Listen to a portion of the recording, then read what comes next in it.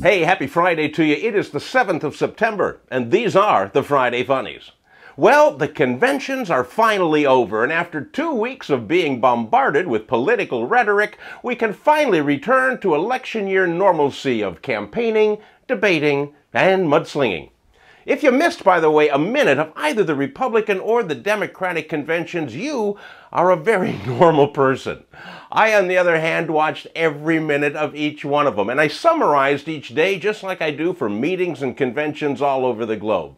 I've posted both written and video reports on my blog, and I invite you to go take a visit. Go right here to daleirvin.com/blog. Today, I'm going to post the highlights of last night's wrap-up. But right now, it's time to take a look at the other weird news that has happened around the world this week. So sit back, relax, and enjoy the antics of this week's idiots.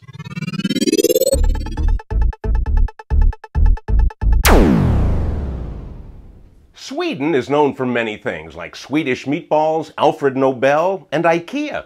They also have national health care, but it's not working nearly as well as the meatballs, the Peace Prize, or the furniture. A 72-year-old patient in Lidköping, Sweden, hope I'm pronouncing that right. Anyway, he underwent anesthetics for a kidney operation. This was at 10:45 in the morning. At noon, the operation was not complete when the head anesthetist went to lunch. After all, it was noon and the meatballs weren't getting any warmer. Next, the head nurse went to strap on the feed bag, and the doctor, by the way, was already on lunch break. So while everybody was enjoying a nice meal, the patient under anesthetic started having trouble, and the nurse who stopped by didn't know how to adjust his respirator and mistakenly turned it off. So when the doctors and the nurses returned from lunch, they found their patient was out for good.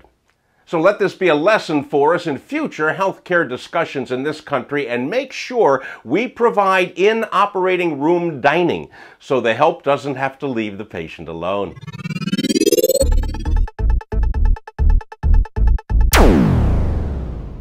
In Tokyo, Japan, models are raising money for Stop AIDS, a Japanese charity, and they're doing it by offering something called ope momi. For those not fluent in Japanese, ope momi is the practice of allowing people to squeeze your breasts in exchange for money. Ope momi is very popular, they tell me, in some Japanese bars. But I want to know, how did this honored custom not get exported to America? We bought Japanese radios, cameras, and karaokes, but nobody told us about ope momi. All we have is a restaurant chain called Hooters, and it's not what it seems. So I say, let's follow the Japanese and grab onto ope momi with both hands.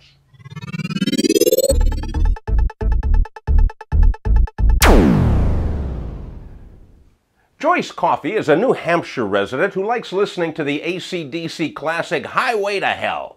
She likes it so much that it was loudly blasting from her home to the point where police were called and gave her a warning. An hour later, the music was blaring again, so the police came back and arrested Joyce. She spent 5 hours in jail, went home, started cranking up her tunes again. Police came, arrested again. When she got out, she not only blared the music again, but this time allegedly threw a frying pan at her nephew for not singing along. Another arrest. All in all, Joyce was arrested 4 times in 26 hours, setting a new New Hampshire record. The judge on her case suggested that in the future, she wear headphones.